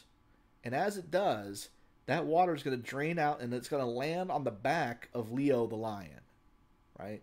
So we look straight below the Big Dipper, and this is where we should start looking for Leo. The trick to finding Leo is to find this backwards question mark of stars, right? We often call, that's another asterism, we like to call that the sickle, right? And that is Leo. This is the constellation Leo. And this is where I'm going to disagree with every artist who's ever drawn art for Leo. For some reason, people like to show him running. I disagree, because where are the legs, right? I don't see any legs. I've always imagined that Leo's lying down, like the MGM lion, right? And this big curve of stars here is his mane. And I've actually seen artists put his face up here and try to like draw a line here and make this a head. You're out of your mind. Clearly, this is the lion's mane. This is the perfect lion's mane. I disagree with some people who draw these pictures for the charts, and I feel like I should publish my own because whoever did this artwork, I agree with this guy. That's a lion's mane, right? You'll notice there's actually a Leo minor. The lion actually does have a cub, if you've ever been curious about that. And then, of course, now that we found Leo and we found Virgo, we could find the Virgo cluster, right? Another constellation we could find while we're in this piece of sky is this sort of triangular shape here called Coma Berenices, but you see how tiny these dots are? These are all really faint, but you see how there's a lot of little stars here? If you get out somewhere dark, and I'll actually zoom in and show you that there are a bunch of more stars and galaxies and stuff in Coma Berenices. It may not look like much in the software, but out somewhere dark, you'll often notice, like, you'll be looking at Leo, be looking at Virgo, and then you're like, what is that, like, glittery cluster over there? What's going on there? And that's Coma Berenices. That's Bernice's hair. All right, coming back to the Big Dipper again. Let me think. Is there anything else we could find from the Big Dipper? Where did it go? Here it goes. I guess that's mainly it. Arc to Arcturus, Spike to Spica. Those are the big, use the Dipper to find them constellations. Once we find Cassiopeia, where did it go? Okay, here's my Dipper. There's Polaris. There it is. It's down here on this building. Okay. We're going to go back to present. So once we find Cassiopeia, we can find the Andromeda Galaxy. And actually, we still don't have any questions in the chat. So I'm just going to feed my own ego and talk about one of my favorite things, if you guys will indulge me. So I'm going to time travel even further into the winter real fast, just so we have a really good look at it. All right. So we've moved into the winter a little bit. I'm going to bring up the constellations. So in the winter time, there's this big square asterism that we call the Great Square of Pegasus. It's another easy one to find, right? When you're in this piece of sky, you are basically looking at the entire myth of Perseus played out in the sky.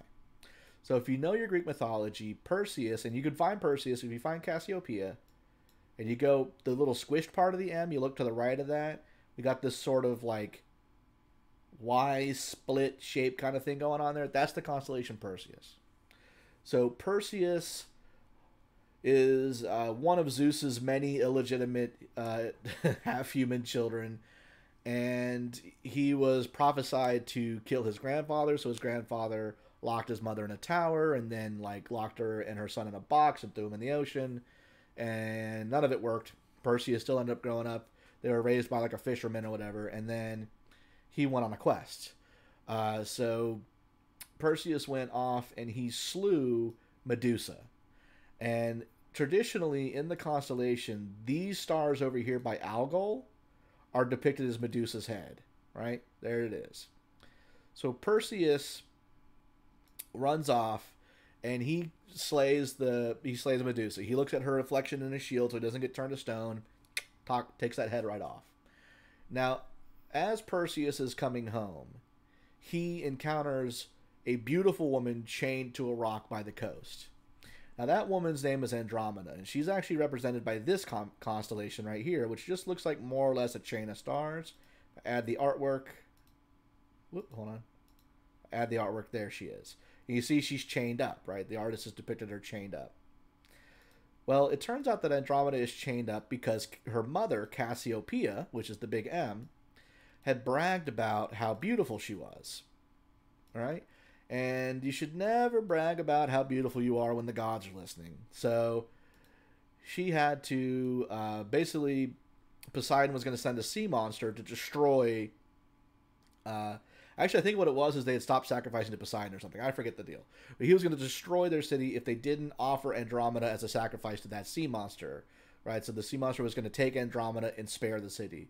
In the old, like, claymation Clash of the Titans, and probably the new one that I didn't bother seeing, they call that creature the Kraken. The Kraken's actually from Norse myth, but it is just a sea monster, right?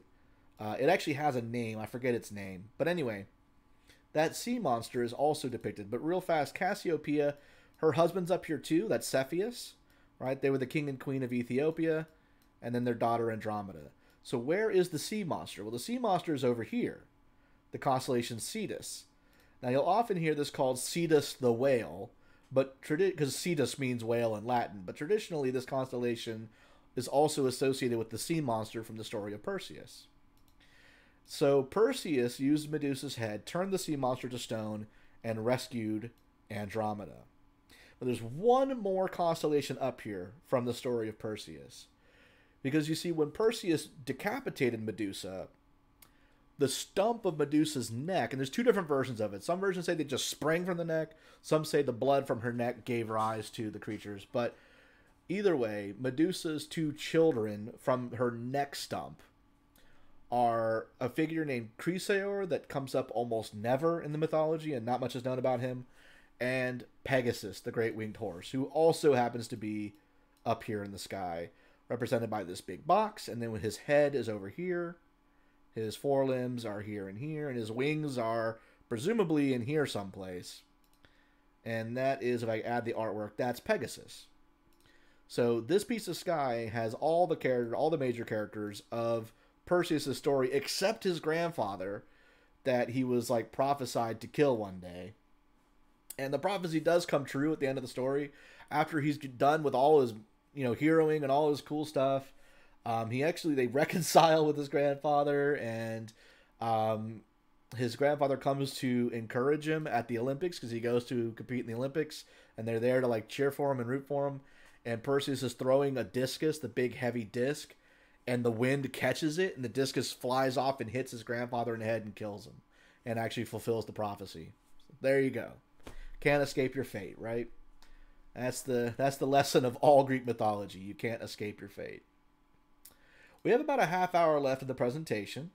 Looks like the chat has calmed down a lot. I know we still have some people here, though. I see that we've got 5 concurrent viewers, so you guys must not be bored. You guys must be enjoying this talk about monster slaying and stuff.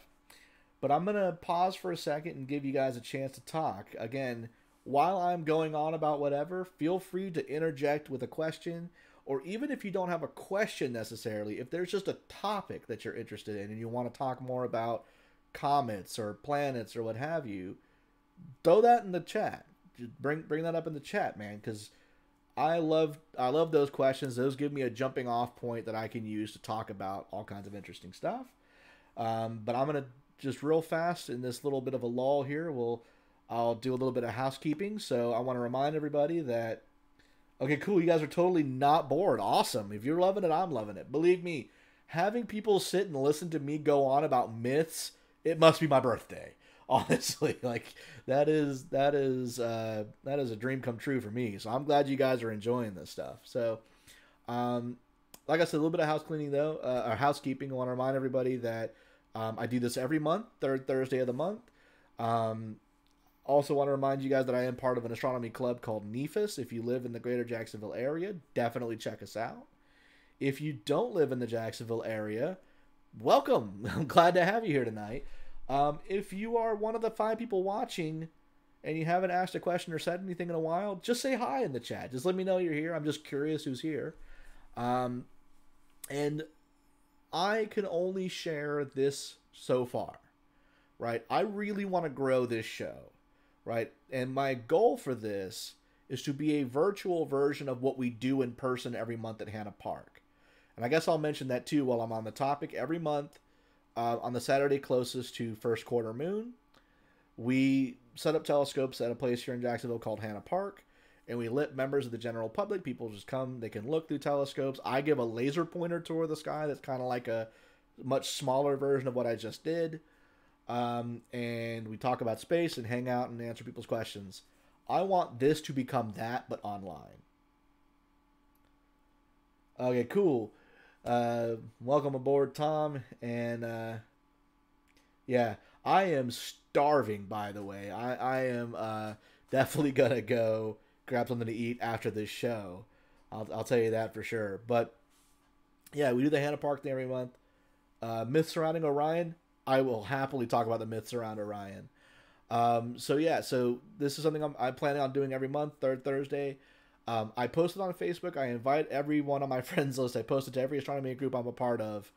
And I feel like the same 5 or so people. I actually got a bunch of new people tonight, which is cool. But I do get a lot of the same people every time. If you like this content and you think this is valuable, you think other people would enjoy this, please, please tell people. Tell your friends. Okay, it's Richard. I thought so. I didn't think it was Tom. Please tell people. Share this on your own Facebook page. Actually send people invites, like invite people to the event, whatever. Let people know. And I want to grow this beyond, because a lot of people watching this, I know a lot of you guys, and I know you're already astronomy people. I want to get a lot of people who are new to astronomy, they don't know a lot about it, and they've always had questions about planets or comets or what have you. Because the idea is I want this to be an educational thing. I want this to be a way that I can educate as many people as possible. So please help me grow this thing by sharing it with other people. Obviously, like, subscribe, comment, all the YouTube things as well. But definitely promote this if you believe in it. I really would appreciate that. So that's a bit of housekeeping I wanted to do real fast. A little call to action, right? Please. Share this when I post it. Spread it, man. Spread this thing. I want it to go far and wide. I want to blow it up. I want to hop on and see that I've got 300 people and the chat is just scrolling because people are talking, man. That's my goal. Sputnik Hubble says, I'm a new Nephis member and this is my first time on this channel. Having a great time. Loving it, dude. So if you're a brand new Nephis member, I'm our membership director. So you definitely got an email from me saying welcome. Unless you joined like this week and I've been lazy and I haven't emailed you yet, I'm going to take care of that after the presentation tonight. I've been letting it slip a little, but welcome to the club, and can't wait to see you in person, whoever you are. You don't have to identify yourself in the chat because I know you're on the internet right now, but definitely glad you could make it. So somebody asked about the myths surrounding Orion. So Orion is a winter constellation. We're going to get that later in the year. I mentioned how Scorpius is in the sky tonight, which means that Orion will not be, right? And that is the sort of lead into the story I have about Orion. So Orion is another one of those great guidepost constellations for the winter sky. As we move into the winter, Orion's really easy to find. I'm gonna can I remove the? I guess not. So if you notice, these are all particularly bright stars here. You got the belt, the classic belt, Alnilam, Alnitak, and Mintaka. I said those backwards. Alnitak, Alnilam, and Mintaka. Episode of Star Trek, by the way, in The Next Generation, Who Watches the Watchers, takes place on a planet orbiting Mintaka. It's probably one of the best episodes of Star Trek ever. Watch it. It's phenomenal. But anyway, this is where it takes place. Mintaka's a real star. And then we've got the Orion's shoulders, Betelgeuse and Bellatrix, and his knees. I'm going to disagree with the artists on this. I've always interpreted these as like, this is like the hem of like his robes, right? I've always pictured the big hourglass as like he's wearing like old school like Greek style. And I've always just sort of mentally imagined legs down here. A lot of artists will actually put his feet up here on these stars. I guess you can. That's a matter of opinion. But to me, this is a torso. I've never pictured that he's got to bring his knee up just so Rigel can be his foot. I mean, to be honest, though, Rigel does mean foot, so maybe I'm the guy who's wrong. And then we got these stars up here that form his head. Now, getting into the myth of Orion, I'm going to go ahead and bring in the art real fast, because this art is wrong. And this is another place where I disagree with the people who do the art. There's a bit of a tradition when it comes to artistic representation of the constellations, how we draw the pictures to represent them. They go all the way back to like medieval manuscripts and stuff. And Orion is traditionally shown in a lot of old sources, is shown with a club and a lion skin.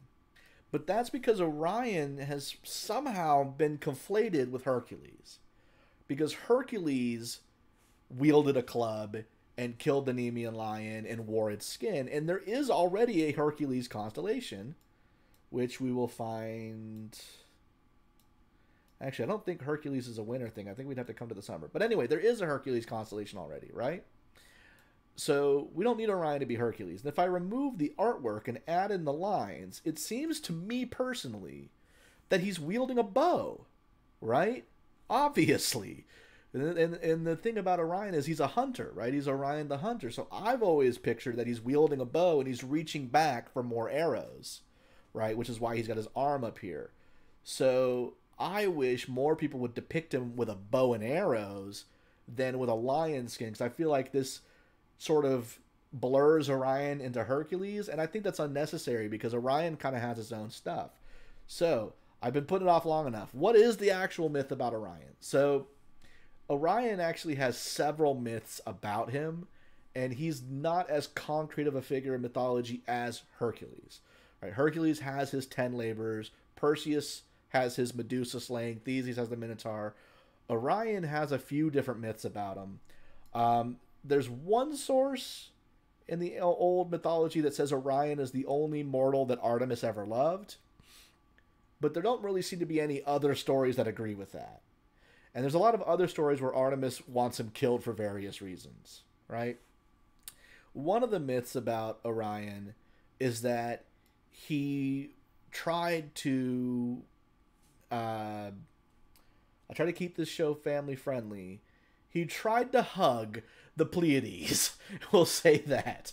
The Pleiades are the daughters of Atlas, the giant Atlas, right? He has seven daughters called the Pleiades, or the Seven Sisters, and they are represented by the Pleiades, this star cluster right here. So because of the myth is that Orion tried to get with the Pleiades, we see Orion and the Pleiades, and if I time travel hour by hour, we'll see that Orion chases them across the sky, right? Now, it's hard to say whether that myth existed and these things got named after the myth, or whether the constellations were named first and then people made up a sort of just so story about why that is. Oh, Orion chases the Pleiades to the sky. That must be because Orion in life chased the Pleiades sisters in life, right? They made up the story to go with the constellations. And a lot of the myth of Orion does seem to follow an astronomical sort of thing, because there's one story where Orion pursues the Pleiades sisters. They escape to the west, right? And he goes off to the west. I think he starts off in Helios's house to the east, because there's like a version where he's Helios's son, and Helios is like, yeah, man, go for it. And then Orion like goes after them. He goes to the west, and then they're turned into stars so they can get away from him. And then Zeus turns him into stars, because sometimes Zeus is a jerk, right? And so that sort of mirrors Orion's path across the sky. But other versions of the myth have it that Artemis disliked him for various reasons and wanted him killed. And one version of Orion's story is that he was actually killed by a scorpion, and then the gods put him in the sky as a constellation. And so this story is the reason, and again, the constellations probably predate the story, and this was a story made up to explain the constellations, but this is the reason why I said, when I first started talking about Orion, where I said that we have Scorpius tonight, which means we won't see Orion, because you will never see Orion and Scorpius in the sky at the same time. And the story is because they were enemies in life, and so they never share the sky in death, right? So they're always on opposite sides of the sky. So Richard says, oh no, the bow versus the lion again. Listen, this is my soapbox, okay? I'm dying on this hill. I am never going to get tired of talking about the bow versus the lion. I will fight anybody, right? It's a bow. But anyway, so yeah, so that's some of the mythology around Orion. I'll be honest, I wish I knew more of the stories about Orion. I should look them up. But there is sort of this thing.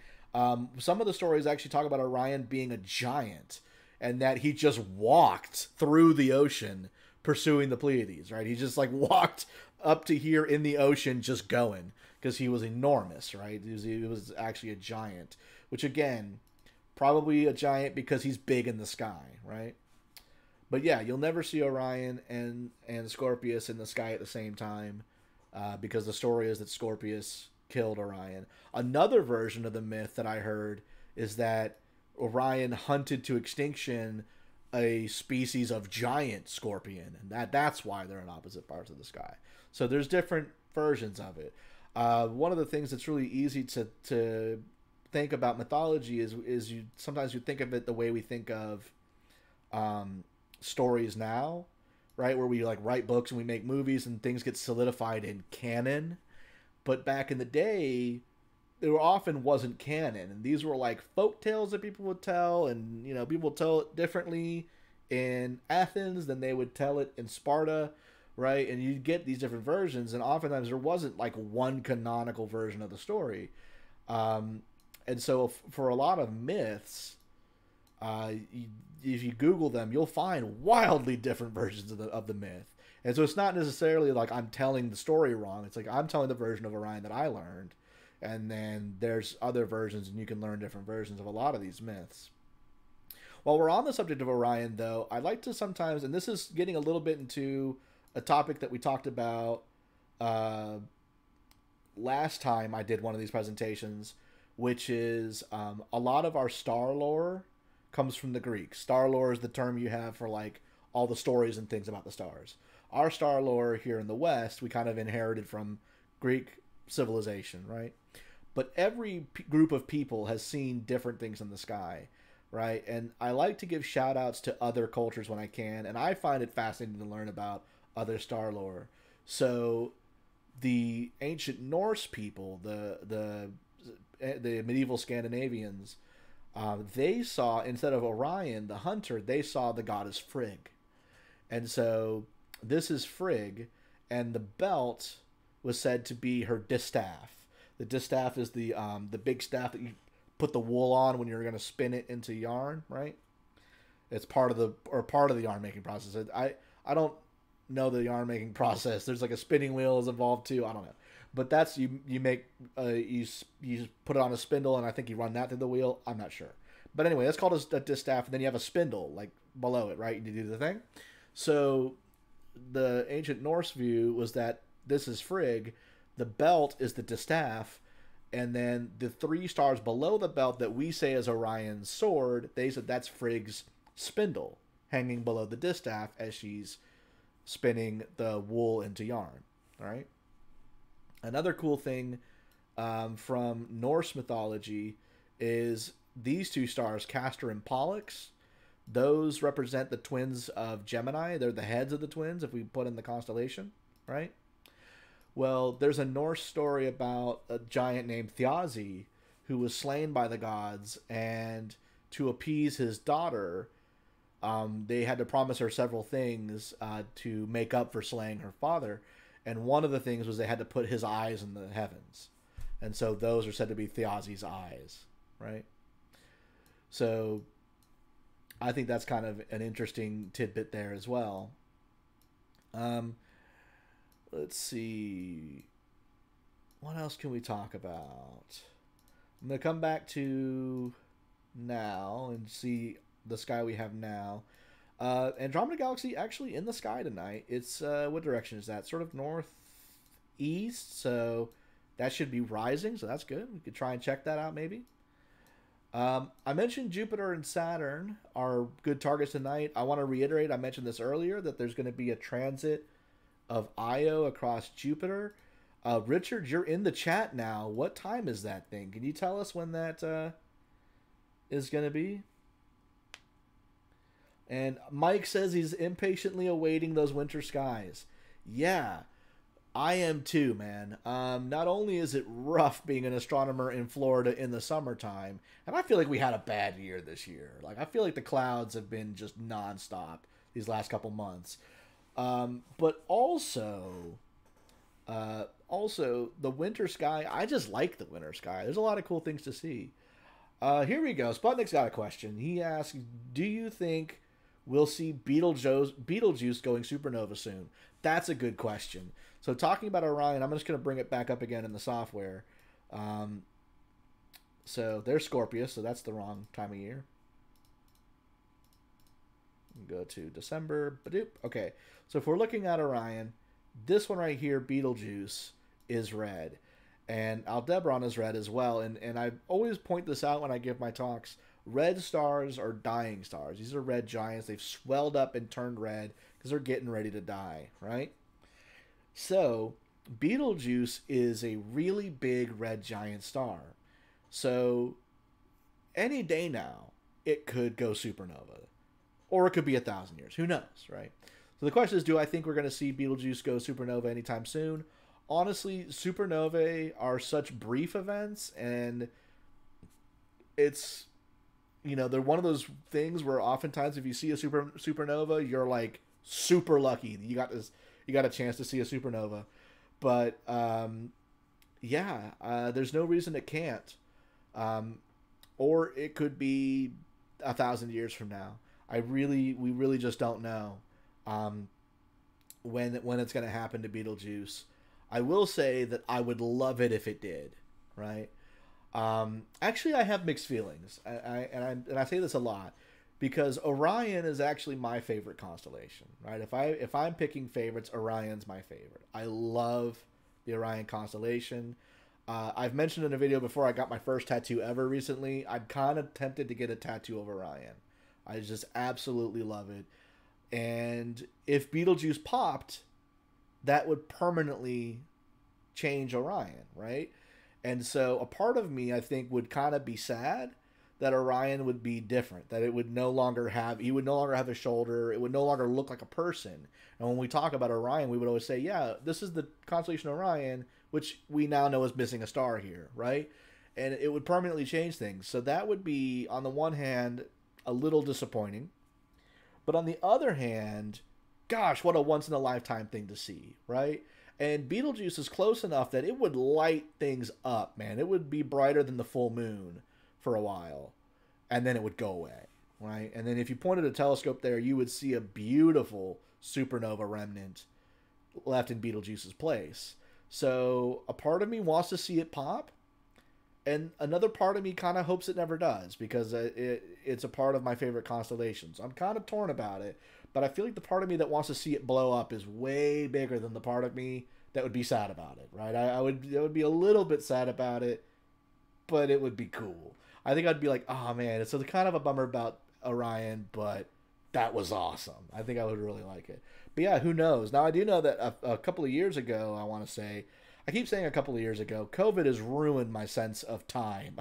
This might have been 5 years ago for all I know. I really feel like I can't remember how long ago anything was, but we had, okay, cool. Richard says the transit of Io is just before 10 p.m. tonight. I'm going to try and catch it, honestly. Transits are cool, man. So yeah, point your telescope at Jupiter and look for a little dot. But there was a period not too long ago where Jupiter started dimming. Or not Jupiter, Betelgeuse. And it kept dimming and dimming and dimming and dimming. Now, Betelgeuse does fluctuate in brightness. It gets dimmer, it gets brighter. But it kept getting dimmer and dimmer and dimmer and dimmer. And I remember getting real excited. Because I was like, oh, let this be it, right? Let this be the day. No. No, it wasn't. And apparently, I think they're saying that there was just like a cloud of dust that passed between us and Betelgeuse and made it look kind of dim for a bit. And then that cloud moved on with its life, and Betelgeuse went back to being bright again. So, we all got excited for nothing. We thought that maybe it was going to pop. And I remember the whole time there were, like, experts coming out. They're like, don't get too excited. We don't know that this means it's going to detonate. But I feel like secretly every one of those experts was like, yeah, but come on, do it, right? Come on and do it. But, Richard says, if you zoom in on Jupiter, you can see it now. Yeah. So I just, yeah, but I hope that it would be cool if it happens in our lifetime. I'm rooting for it. There's a few candidates, honestly. Jupiter's one of them. Um, Aldebaran's another. Any of these big red guys could pop, right? So, but Betelgeuse is one that they always say because it's pulsing and kind of fluctuating, and everyone's like, "Oh, is it about to go?" But it's been doing that for hundreds of years, so who knows, right? All right. Well, thank you guys so much for attending. We've only got like 6 minutes left in this thing, so I'm going to use those to do the last little bit of housekeeping and announcements. Again, I am membership director for NEFIS, so I would be remiss if I didn't talk a little bit about NEFIS. If you live in the greater Jacksonville area and you're an astronomy person and you're not already a member, because I know lots of people in the chat right now are members, but if somehow you're not already, or you're watching this video later and you're not already a member, seriously consider joining. It's a really cool nonprofit organization that allows us to do lots of educational stuff like this, although this isn't costing me anything. But when we set up a Hannah Park, that costs us because we have to have insurance. We also do a lot of things for our club members. Like, for example, right now we're doing an astrophotography contest. We're giving away some sweet prizes, right? So our membership dues allow us to do cool stuff like that. So you can just go to nefis.org, go to membership, join NEFIS, right? If you're not in the Jacksonville area or you're not interested necessarily in joining the club, I still highly encourage you to get on our Facebook page and just be part of the conversation. Check out the cool astrophotography stuff. Richard in our chat, you should see the images he gets of Jupiter. Cool stuff, man.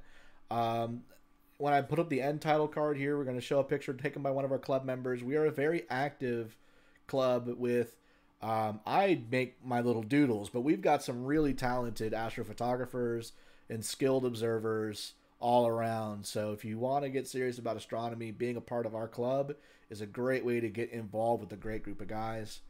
Membership rates, again, I'll point out, students and seniors, $20. This is for a whole year, by the way. You don't have to renew till the next year.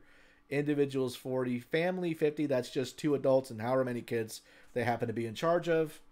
And then benefactor and corporate, I always point out you don't get anything extra necessarily. Sometimes, like if we're going to raffle, you get 2 tickets if you're a benefactor. But really, these are just for people who want to be like a patron of the club and give more. That's just an option to give more. But really, it's no different from just the individual membership.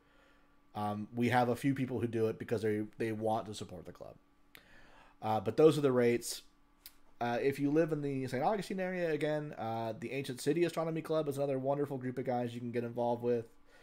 And then the other thing I want to say, I'm doing this every third Thursday of the month, so hopefully that makes it more predictable so more people can actually plan to attend these things that I'm doing. But let me also pull up, if you do happen to live in the Jacksonville area, I'm going to pull up our calendar real fast for the last few minutes and talk a little bit about upcoming events. Letting this calendar load.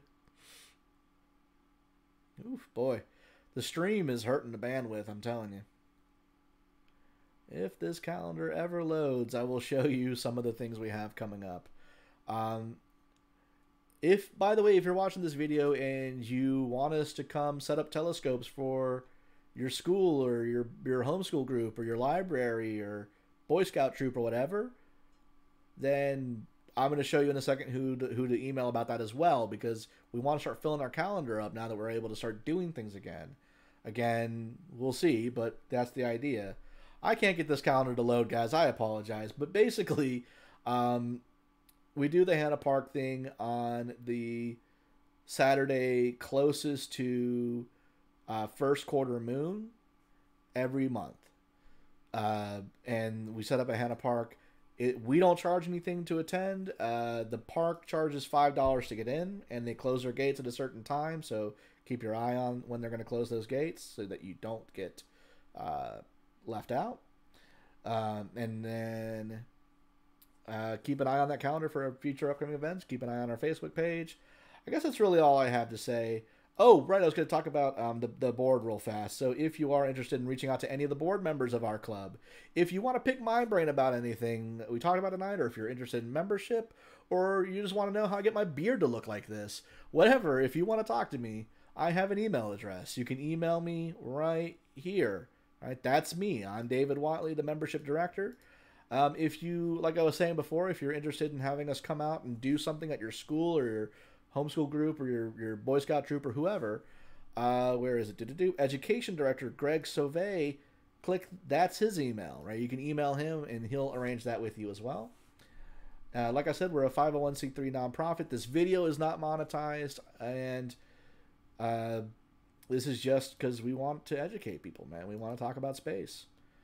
That's it for the show. I'm just going to take one last look at the comments. Hope it lasts. Yeah, this is the thing I fear, Jane, because I live in Florida, is I'm scared that Betelgeuse is going to go supernova in the middle of a hurricane, and we're not going to be able to see the once-in-a-lifetime Betelgeuse supernova. That's the thing that keeps me awake at night. All right. Thank you guys so much for attending, and have a wonderful evening.